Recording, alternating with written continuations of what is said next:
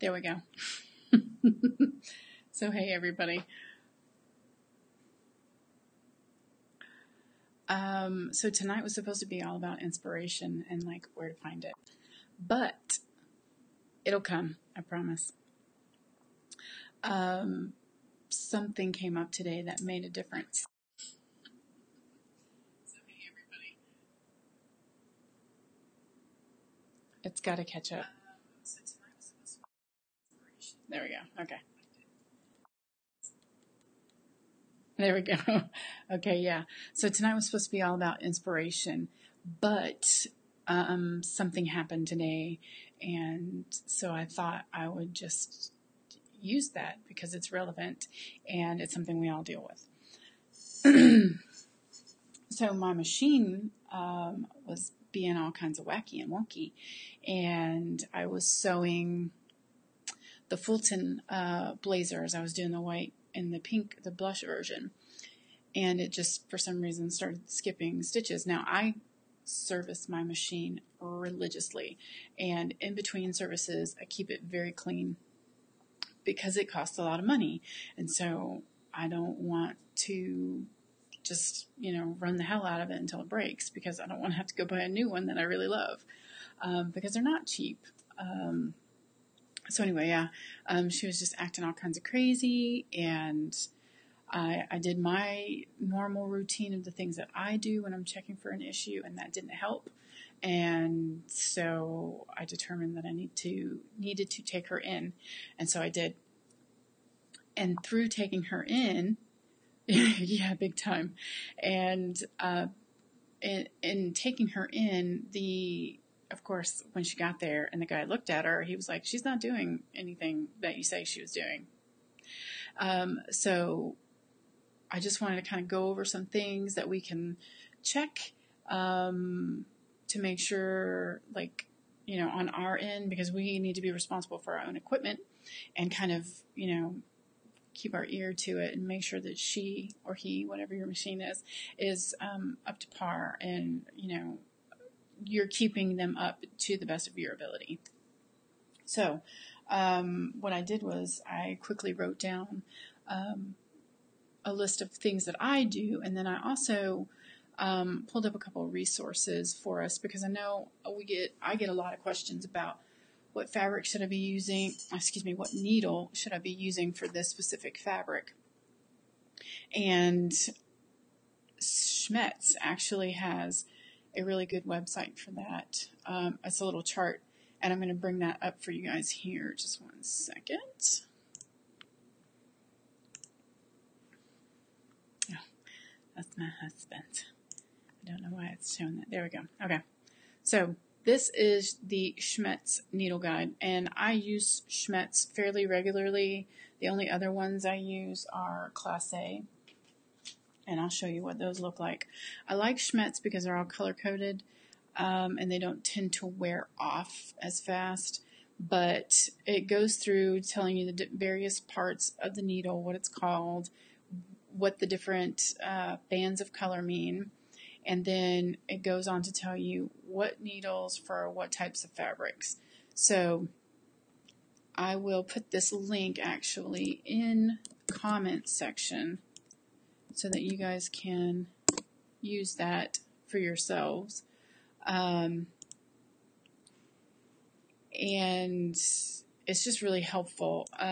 What I have done personally is I've bookmarked that so that I know that it's on there. I just have to click on the thing. Yeah, I really like Schmetz a lot. I used to only ever use Singer needles, but once I tried Schmetz, I knew that it was a much better needle. So, hey Myra, sorry it's all kooky. Oh, you're welcome, Lori.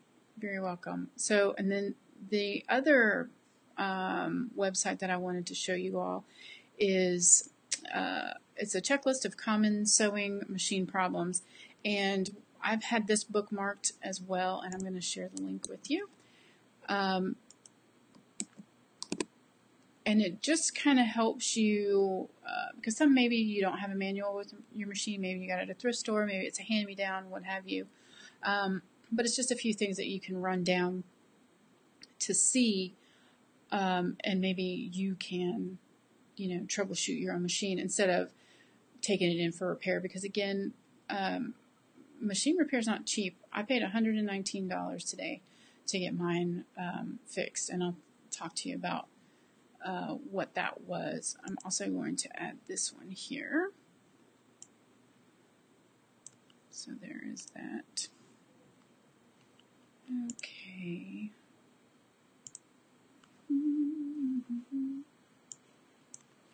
So let's go back here.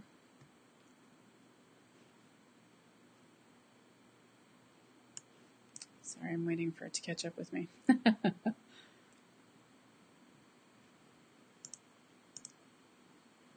Okay. I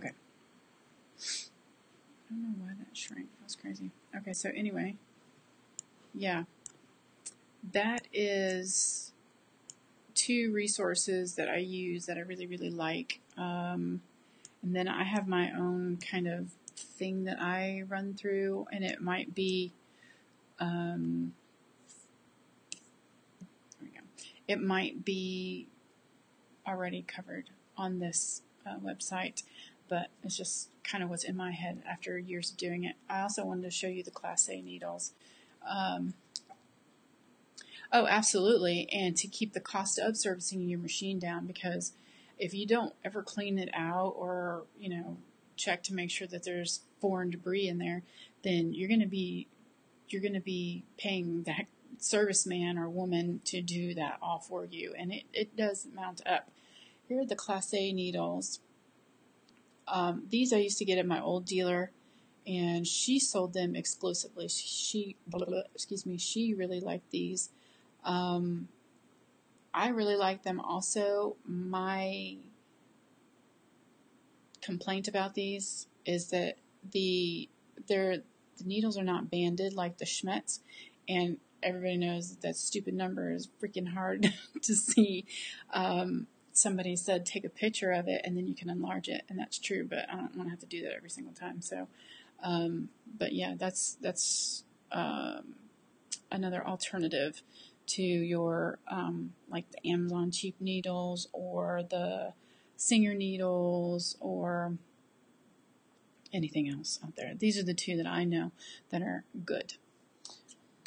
So let's go ahead and talk about the things that I do.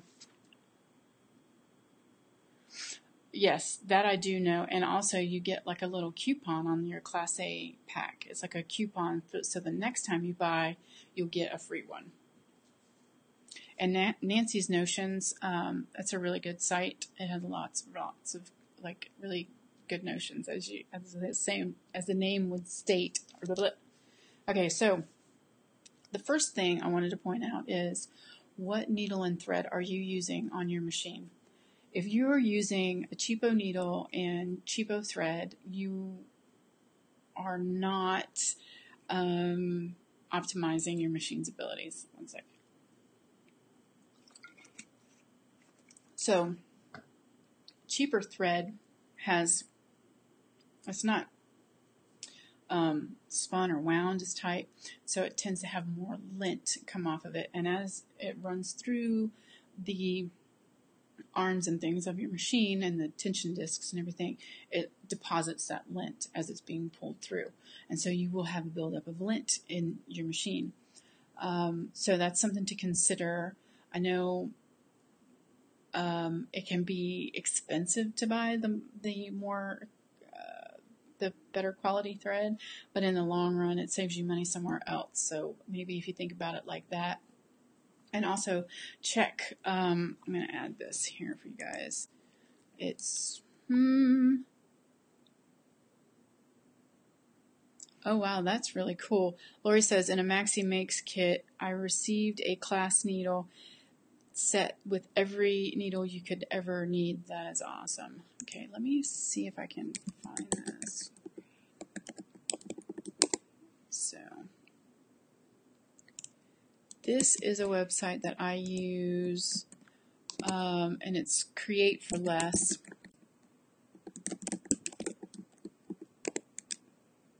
And then, of course, there's also Wawak, and that's another one that you can use.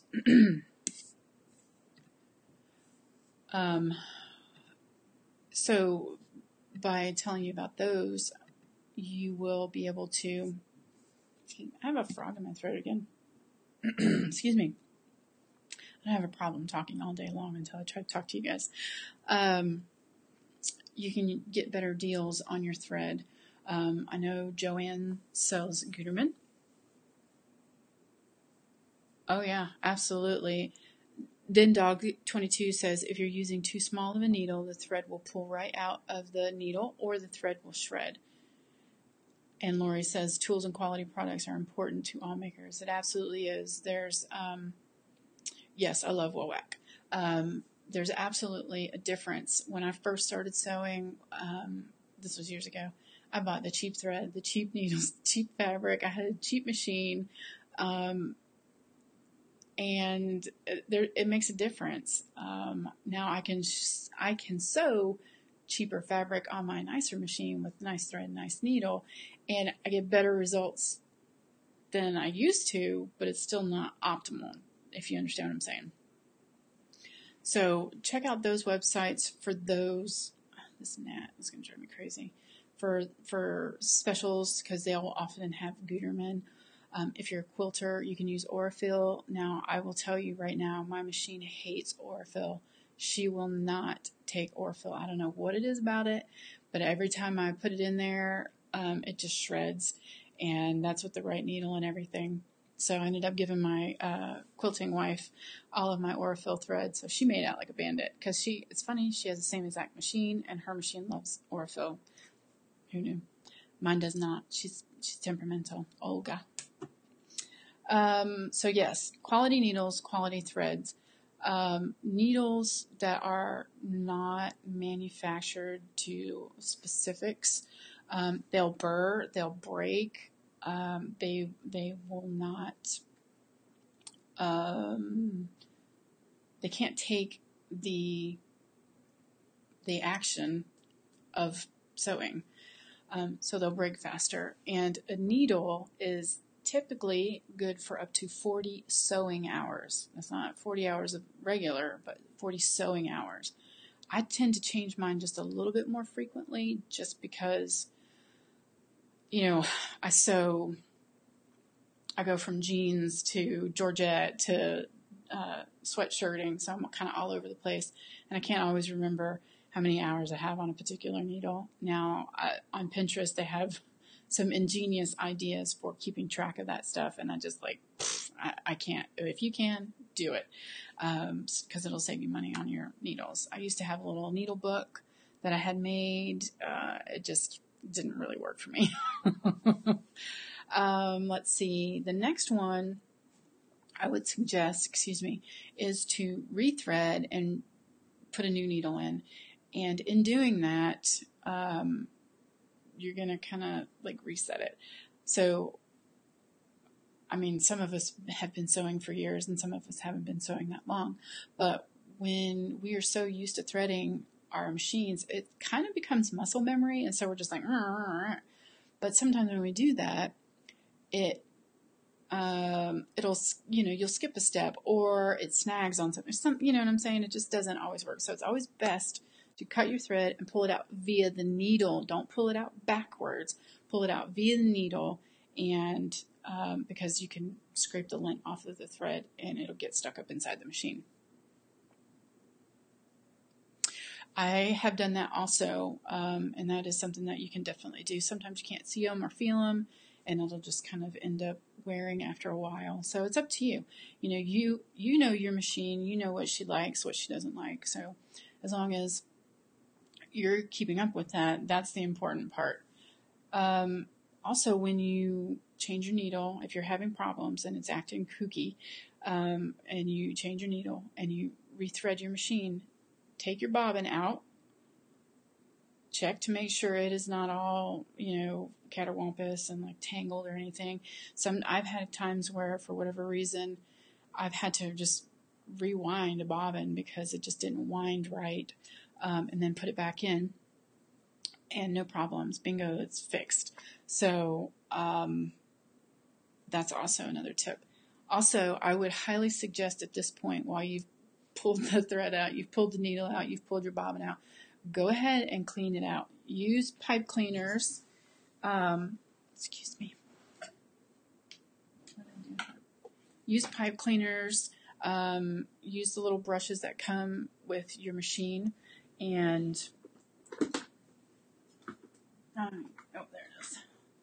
So, use the little brushes, use pipe cleaners, pair of tweezers to be able to get down in the guts of your machine to kind of pull things out. I actually use my serger tweezers for that because they're a little bit longer and thinner at the tip, so I can kind of get back in there if there's a big lump of lint. So clean it all out, give her a good dusting, but do not use canned air. A lot of people think that canned air isn't a problem, but what happens is a lot of the time you'll put the canned air in there and it just pushes the lint further back and it gets it stuck into places that you can't get out. And then you'll be paying Paul, the service guy, to fix that for you. Yeah, Lori says, when in doubt, change your needle. Absolutely. It's easier to change the needle than it is to spend 5 hours banging your head. Like, why the heck won't this thing sew right? So yeah, my third step or tip for myself and for you guys would be, to think about what you're trying to sew through. Are you trying to sew through something that's too thick? Yes, Lori says it's a good tip to turn the machine off when cleaning if using tweezers or metal. Lots of people do that, and that's probably a very good idea. I don't, and don't do what I do. I just never think about it. I used to be a helicopter mechanic, so I don't have a problem with like sticking my hands in moving parts. It's kind of dumb, but we'll see what happens. Yes, Amazon does smell Schmetz in bulk, and that's where I get mine typically from. Dindog says they sell those attachments for the vacuum to get into tiny places, and they do. I've tried 2 of them, and I haven't had any luck interfacing them with my vacuum. So I don't know. I actually tried to get a small vacuum to like get in there, but I've not had any luck with that. But I know lots of people who have. So the third point was, are you trying to sew through too thick of fabric? And I'm going to show you this. So when I took my machine in, I told them that it was skipping stitches, right? That, like to the point to where she wouldn't even put 2 pieces of fabric together. I got a piece here. And so when the guy called me, he was like, so what were you doing? I don't know what I'm doing with your machine. What's going on? And I told him, I was like, it's skipping stitches. And he was like, well, what were you sewing? And I told him, excuse me, I was sewing through Ponte, and I was sewing through 5 layers of Ponte. And so that's pretty thick. And so because it's a quilt shop, they didn't really know what I was talking about. So that's something to keep in mind. But he was trying to recreate Ponte with, it's like a thin wool-like type of fabric. And this is 4 layers of Ponte. Okay. Can you see the difference? And also, Ponte is a lot spongier, obviously. So him trying to recreate what my machine was doing while sewing this, yeah, it wasn't working. And then, of course, he was checking on some regular old quilting cotton, because that's what he has. They're a quilt shop, so that's what they have on hand. But so you need to let them know if you're a garment sewer or if you're a quilt sewer,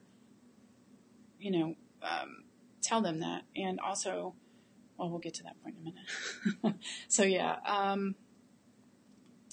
when sewing through these thick layers, because this was the Fulton, when you're doing the collar and the facing piece, it gets a little thick. So when you're doing that, what you can do is you need to try, you need to try, you can pin-based or hand-based with a sewing needle and, your hand, not on the machine. And that will, you can try to bring those layers in a little bit to help reduce the bulk. Now, I'm not a hand-baster. I'm much more of a pin-baster or a hold it and see what happens kind of thing. But I am trying to get myself to the point to where I do pin and I do hand-based, because when I have done it, in the long run, it makes a much, much better difference, and you get a better result in the end. Number 4 would be, have you looked through your machine's troubleshooting guide in the manual? Unless you've bought your machine secondhand, or it's been passed down or something like that, or you found it at an estate sale, you should, when you purchase your machine, get a manual. And this is my manual, and in the back it has the troubleshooting guide. So it goes through and it literally tells you how to maintain your machine, which is very important so that you don't have to get to the point of troubleshooting. Just regular maintenance, every few hours of sewing, just to kind of keep her running, keep her smooth. So yeah, the manual has all the troubleshooting. What happens if your thread nests? What happens if it's nesting on the top or on the bottom? What happens if the thread breaks? That kind of thing. It goes through all of these different things. What happens? Why is your bobbin tangling? That kind of thing. So yeah, be sure to check that before you just call up the repair guy. It might be something that you can actually take care of yourself. I have a little anecdotal story here for you. Lori asks, have you ever used the presser foot tool that is called a hopper, which helps you keep your foot level when sewing thick items? Now, I do, let me see, I have that, and I'm going to show you what I'm talking about, or what Lori's talking about. If I can find it. There she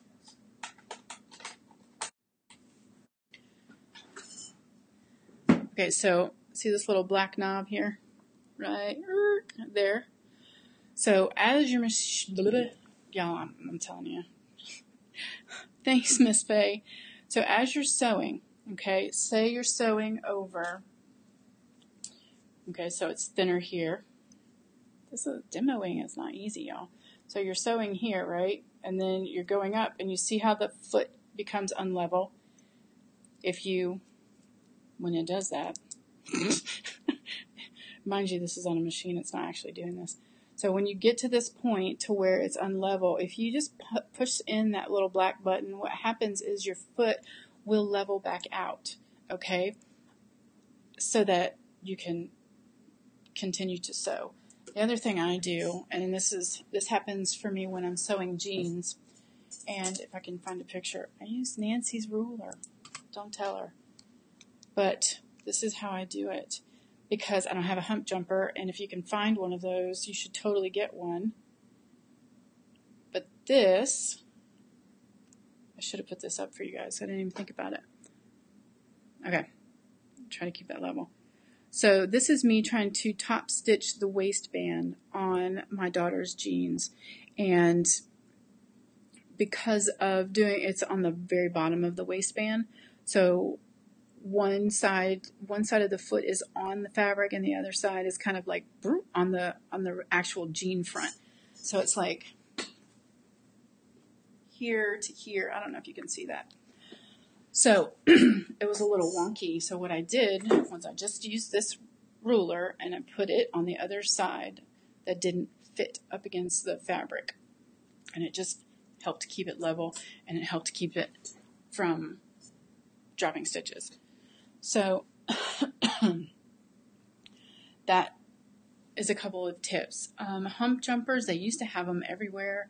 I think you can check Wawak, you can check Create for Less, check Amazon. I don't know. Let's see if Amazon has the hump jumper.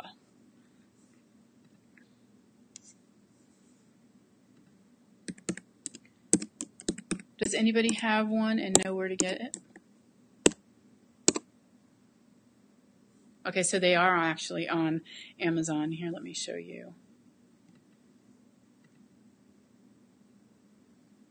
So these are the hump jumpers. Right here, Gina Majig, that's the old brand name. And this one is one that I have seen a lot of. This is the one that I've seen on commercials. Back in the day, I don't actually watch TV anymore. Yeah, Georgie, I know a lot of people use bits of cardboard too. Yes, hump jumper, Gina Majig. What is that top one called? Clearance plate button reed presser foot. So there's just a few names that you can look at. So let me get back to this here. Okay, so that is something that will help if you don't have it. And if you want one, go ahead and order one, but just know that there are other things that you could use in place of that. If you take several layers of denim and sew those together, you can use that as your hump jumper. It doesn't have to be from a store. It doesn't have to be store-bought. You can totally rig up your own tool. That's the word. Okay, so also, if you've looked in your machine and you can't figure anything, or not machine, if you've looked in your manual and you're not finding what the problem is, like you're not seeing it, it's not under the heading, Google, YouTube. There's a lot of information out there at our fingertips. I know that you guys know, especially because you are YouTube users, that there's a plethora of information out there. So don't be afraid to Google or YouTube it, and try different word combinations, because that definitely makes a difference too. And you might be able to find the issue. And the other thing I'm going to tell you is that if you buy your machine from a dealer, like an actual dealer, not off of the shelf of a store or something like that, and you cultivate that relationship with your dealer, 9 times out of 10, if you call them and you're like, hey, Bob, my machine is, and you lay out what it's doing, he's gonna, or she will say, well, have you tried this, that, and the other? And you'll go, no, I haven't. And then problem solved. So a lot of them are free with that information because they're busy too, and they don't want to get stacked up with things that could take 5 minutes to fix. So that's just something. Hey, Patricia. At a minimum, Patricia asks, how often do you suggest sewing machine serger maintenance services? My dealer suggests once a year. Now, that's with kind of like home sewing. If you're really cranking stuff out there, you're definitely going to want to do it more. I don't really know anything about industrial machines, so that's something that we would have to look into separately. Olga was not due for her service until March, actually the end of March, but because she was being crazy, I had to take her in early, and I just went ahead and had the service done at that point. But I have been sewing a lot this past year. Oh, you're welcome, Chris. Chris just said they learned that black button thing today from you, and thank you. Dindog says, industrial machines don't have a black button on the presser foot. Got to use a hump jumper. So that's useful news too. And generally, industrial sewing machines are pretty much one stitch. They're forward, and that's it. They don't zigzag. They don't do any of the cool stuff, So keep that in mind if you have those. But if you sew for a living, that is something you might want to look into. So, yes. Be sure to use a dealer, have a dealer, cultivate a relationship with your dealer. There is nothing better than having a good rapport with your dealer. It's like knowing the butcher. You know what I mean? When you really know the butcher, you get the best cuts of meat. So the last one I have is, if you've done all of that, you've changed your thread, you've changed your bobbin, you've changed your needle, blah, blah, blah, blah. You called Bob. And now you're like, Bob, I can't fix it. It's doing something. Because that's where I was at Friday. Nothing I tried would work. I had to take it in. So make sure that before you go, especially if you've not dealt with this dealer before because I now have a new dealer where I'm at. So if you've done all that and you call Bob and you say, hey, my machine is doing X, Y, or Z. Okay, like so mine. I told him mine's skipping stitches. It literally will not sew a garment. It won't make a seam because it just kept dropping the stitches. So you want to find out, what do I need to bring in? Do I need to bring my cord, my power cord? Do I need to bring my presser, or not my presser, but my pedal, my foot pedal? Do I need to bring or can I bring in the fabric that I was working with so that you can try to recreate the circumstances in which it did this thing? Because like I said, my guy they're a quilt shop, so they don't sew garments, so he didn't even know what Ponte fabric was. And when I tried to explain it to him, he just didn't get it. And so that's how we had this fabric versus this fabric, which, I mean, God love him. It was a good try, and ultimately he did fix it. She's working like a champ. But, let him know, hey, I sew garments primarily, or I sew quilts primarily. Let them know what you're sewing, or, hey, I make leather bags on my machine. That's helpful information for them. Let's see. Oh, Chris is watching from Adelaide, South Australia. Dindog says, once you start sewing on an industrial, you are pretty much ruined for any other sewing machine. I've heard that. I've looked at a couple, but I don't really have room. I mean, if you guys can see, no, wrong way. If you guys can see, I'm pretty stocked up for space. Don't need any more machines. So yeah, make sure they know what kind of sewer, person who sews you are, what types of things you're sewing. Be sure to ask them what their hours of operations are. Be sure to find out an estimated time of how long it's going to take and how much estimate it's going to cost. And then, let's see, what else? I wrote notes, guys. Let's see, look. Lori says, I wouldn't have thought of asking those questions before taking in my machine. Just bought my baby lot from a dealer less than a year ago. Oh, Lori, I know you're in love, girl. Yeah, absolutely. My first dealer was like, do not bring me your power cord. Do not bring me your foot pedal. Don't bring me any presser feet and the little accessory compartment on your machine. Do not have it on there, because she had so much stuff. She didn't want to get it lost or misplaced or anything like that. The dealer here in the Denton area was like, no, I need all of this stuff. I need the power cord, blah, blah, blah, because they work on several different types of machines. So that is something to think about.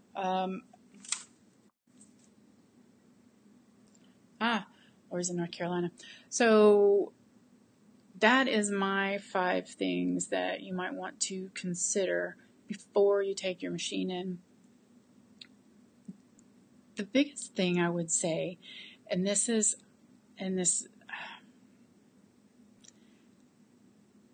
just a confidence thing, okay? Do not be afraid. Now, if your machine is under warranty, think about that. You're like completely non-mechanical person, don't mess with it. Let them deal with it. Let them, that's what the warranty is there for. But if your machine is no longer under warranty and you're not, don't be a chicken. You can take this off. In fact, my first dealer was like, oh no, honey, here, let me show you how to take it apart.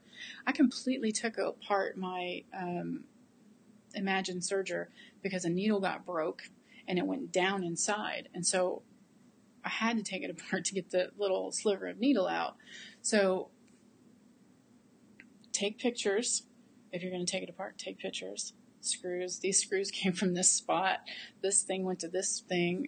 I wouldn't advise like taking arms off or anything like that. But don't be afraid to open it up and look, because it could be a stray tip from a needle. It could be a ball of thread or something of that nature. And then, boop, you took it out and you saved yourself several $100s. Lori asks, did my service find anything wrong? Yes. Now, Olga is 3 in March, and this past year I've sewn pretty much every single day. The other 2 years, it was kind of like definitely not as much, but this past year I have sewn nearly every day.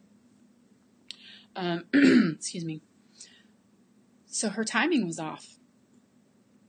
Just like a car has a timing to make sure that the pistons strike properly at the right time, a sewing machine has timing as well. And when it was thrown off, the needle thread was coming down, but it was not picking up the bobbin thread because the timing was off. So it was just not making the connection. So I would have not known how to fix that. I mean, like I said, I did used to work on helicopters, but it's not the same, but it gives me some confidence. You know what I'm saying? So yeah, it was all about the timing, and he went ahead and serviced it at the same time. That way I don't have to lose her next month. Because that was a rough 3 days, y'all, without my machine. Goodness gracious. I mean, I did have my backup, and I sewed several things with my backup while Olga was gone. But it's like, you spend that money for that, that awesome machine, and then she's gone, and you're like, what am I going to do? So, yeah. Do you guys have any particular tips? Is there anything that you have found worth mentioning? Go ahead and put them in the comments. Or does anybody have any questions or ideas or something?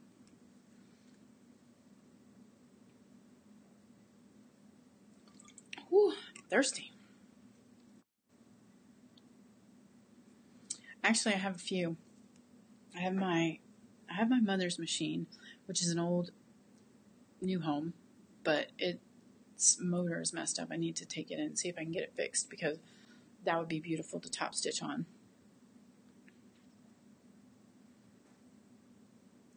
And then I have a beginner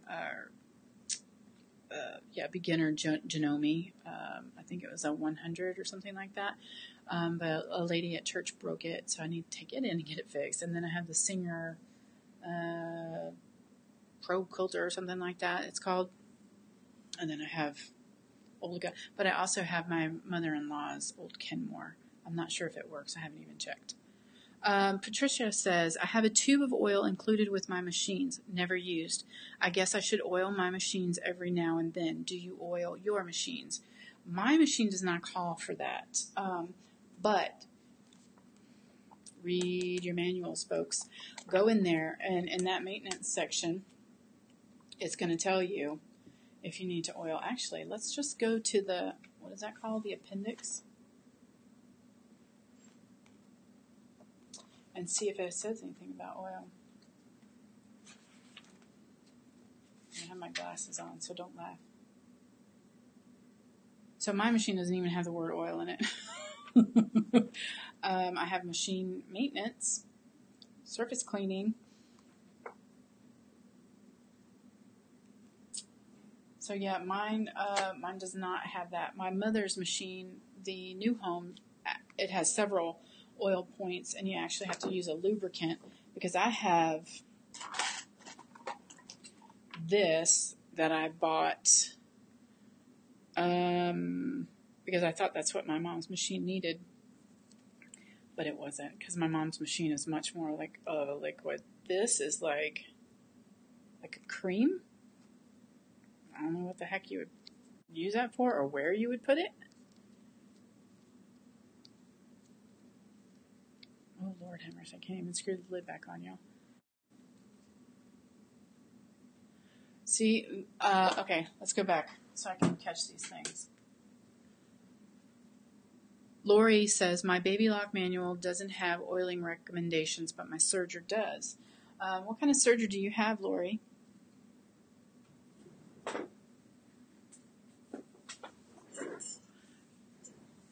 Georgiana says, I oil my machines every now and then. Also make sure your oil is fresh, not discolored. And that's a very good point. Oil can get, what's that word? Rancid or whatever. And like when I bought my oil, it's completely clear. there's no tint to it or anything like that. It's white. It's clear, completely clear. And oil, when it'll like get yellowy looking, if that makes sense. Dindog says, I recently scored an old Singer 401A for $150, all metal and in great shape. Came with the table, 60 years old, and sews beautifully. Yes, my mom's new home is all metal. It's one of the first Japanese versions that had the zigzag on it, and she sews like a dream. I just need to get the motor replaced on it. Lori says, old Singers and Genomes have oil points. Yes, that is true. The new home does as well. And with an industrial machine, you have a pan of oil underneath the machine that you have to keep at a certain level. Lori's Serger is an old white brand. I have an Imagine. Let me look and see if it says anything about oil.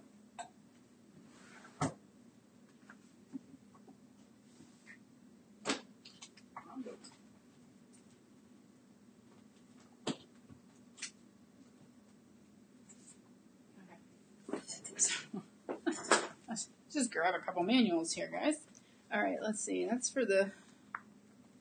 There. So this is the Imagine. Oh, Lori, it is amazing. Lori said she wished she had the Baby Lock Imagine Serger. Yeah, I wouldn't think so, Miss Faye. It's one of those things that they kind of reserve. Miss Faye, do you have the Imagine? I know you said you had the Sophia. Okay. Trying to get to the page here real quick. Okay, so there's no oiling with the Imagine either. Let us look here. So I have I have this old Serger overlocker. It's the Singer 14U64A. And let's see.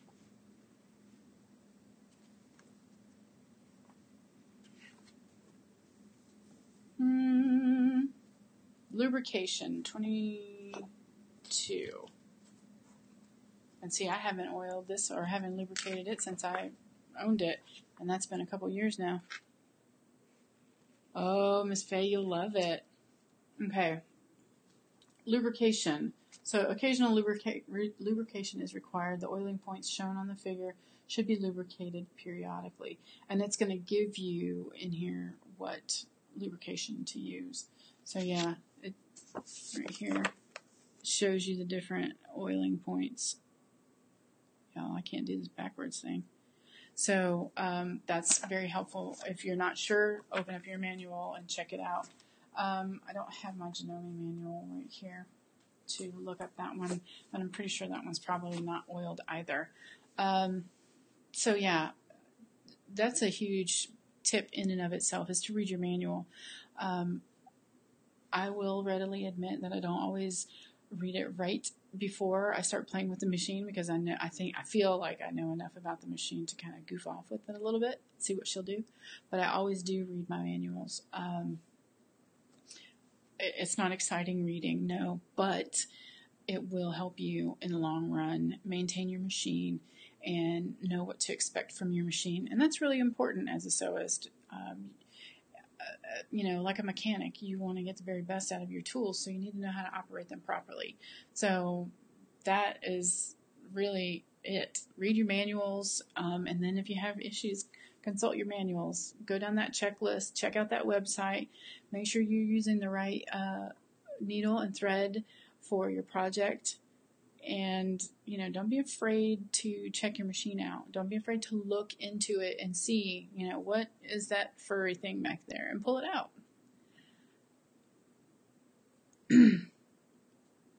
Patricia says, seems like the later model machines do not require oiling.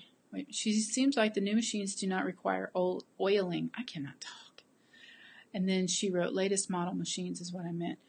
Yeah, the newer models, the ones that have less time out on the market, they don't seem to require oiling or lubrication as much as the old ones. But there's a difference there. They were all metal compared to what we have now. Dendog says, brother makes some pretty indestructible sergers. Now I know, what is it, the 1034D? That is a very popular brand. And I haven't really heard too many complaints about it. I know that it's a pain in the butt to thread. But, I mean, I don't have that problem because my machine, my serger has air threading. And so does my cover stitch. Crystal says, many Bernina do. Crystal, do they require oiling or they do not? Whoop. I was still for too long. There we go. So, yeah, does anyone have any questions? Don't forget to thumbs up, folks. Please. And if you're not subscribed, please subscribe.